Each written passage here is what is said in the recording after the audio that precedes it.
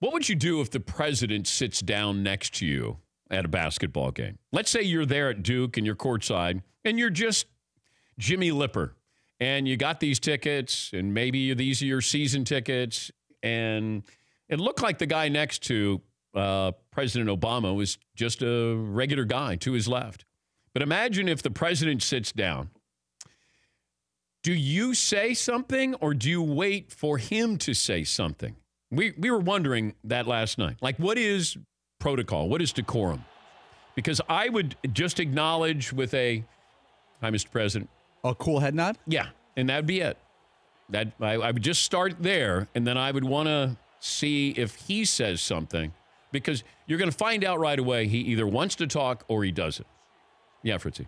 I'd probably wait like a minute or two just to see if there's any kind of interaction or acknowledgement of any kind. And then I would probably extend my hand and say, how are you, Mr. President? It's great to meet you, and hope that he would just shake my hand and just kind of get that awkwardness over with. I can't imagine sitting next to the president or any president and just like look forward and not acknowledge or try to say hi or shake his hand the entire game. Yeah, Paulie. Can you imagine President Obama being stuck next to Fritzy for 2.5 hours? God. So on Air Force One, do you have your own commode? What did you do there? Is it your own presidential commode? Yeah. What's the mileage on that plane? I would have a lot of questions, but he would probably change his seat very quickly. How long did it take you to fly in? How long did it take you to get from the airport? Did you fly private? Yeah, Paul. I think I would be not intimidated, but I would think to myself, boy, I sure would like to talk to President Obama or any current or former president. And I think I would shut my mouth and look forward, and I would never be actually thinking about the game. I'd be thinking about him next to me. And I would hope that he engaged me at some point like, oh, did you see that dunk? And then I could have a 2-second conversation.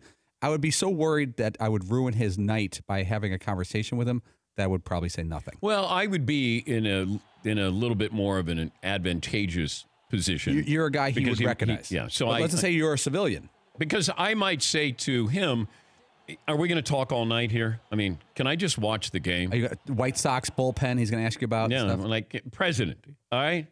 One more question, and then that's it. And then let's watch the game, okay?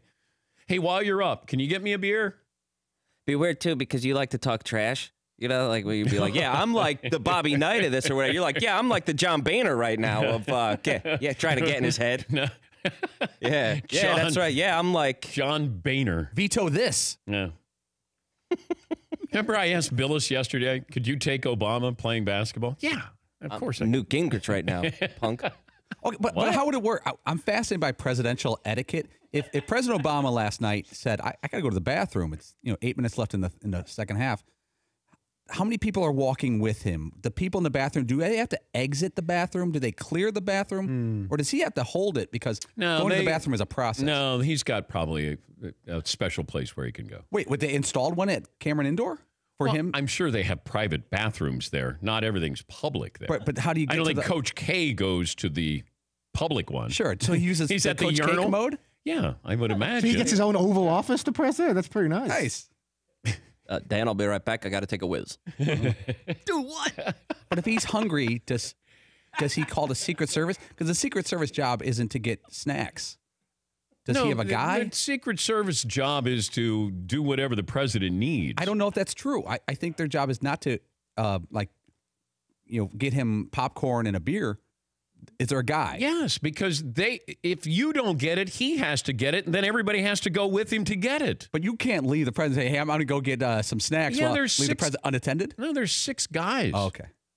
Like when President Clinton and Hillary came to the play in New York, there were 6 guys there.